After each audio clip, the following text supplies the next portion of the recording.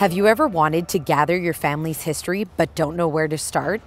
The Kelowna Canadian Italian Club is now offering free online classes to help you create and grow your own family tree. Most people doing family trees, including myself, we want the stories of why they did things. Why did they come here? What was life like where they left?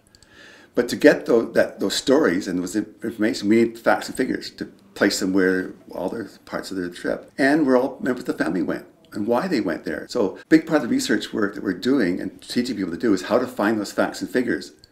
And hopefully we can put the stories together once we have all those things in place. The classes are open to people of all cultures. When it comes to the genealogy, we're all the same. We all want to go back and find out what it was like. Tools like 23andMe or Ancestry.ca's DNA testing are useful, but you'll still need a concrete family tree to understand your results.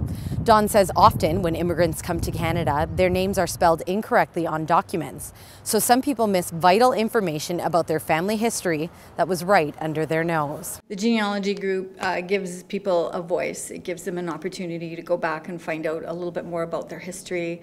So much of everybody's history really isn't taught in school, so it's good to put it down in terms of some sort of paper or a video or something so that we have a connection. Sometimes you can't know where you're going unless you know where you've been. My great-grandfather moved here in 1893.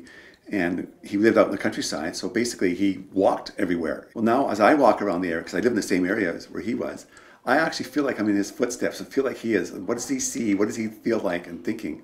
And the more I do it, the deeper I get into it. And I start looking for resemblances and I find out, oh, that's where I got that from or something. And I never met the guy, but feelings are passed down whether you know it or not. For Castanet News, I'm Amandalina Laterrio.